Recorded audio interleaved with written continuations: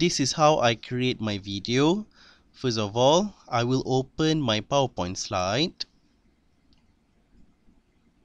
and then I will open the Panopto software, which I have already downloaded and installed in my PC.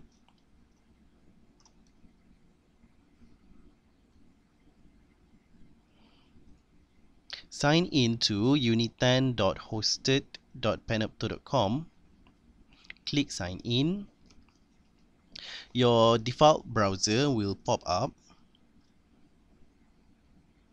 and we need to sign into Moodle Tube.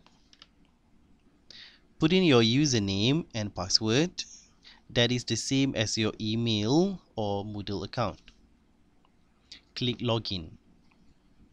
You are now ready to present your slide.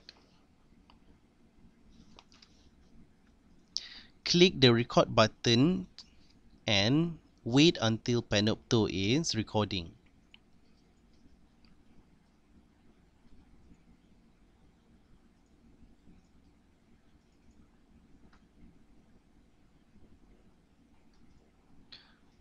Go to your PowerPoint slide and start presenting.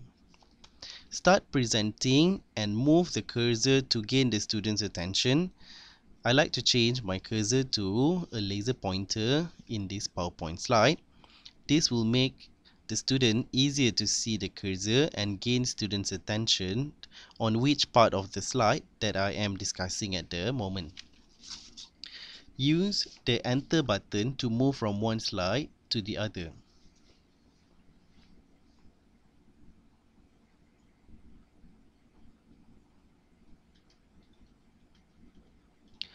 Once you are finished presenting your slides, right-click on your mouse and then click End Show. Click Stop Recording button in the Panopto video. Change the title. In this case, I put in Topic 1 and click Save. Wait for the video to be processed and uploaded in the Panopto. In your browser, go to panopto.com.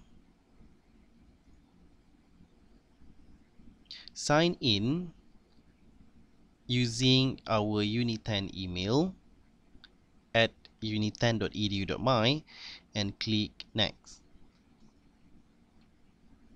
Click University Tenaga Nasional and go to My folder. You will see Topic 1 is actually in process. Once ready, you can click on the title, Topic 1, and then this is going to be the view that your student will be seeing.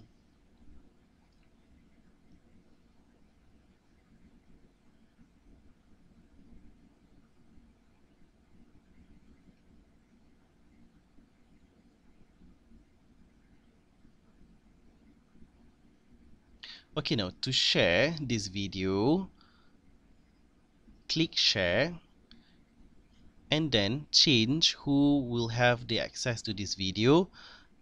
In this case, I choose this option, anyone at your organization.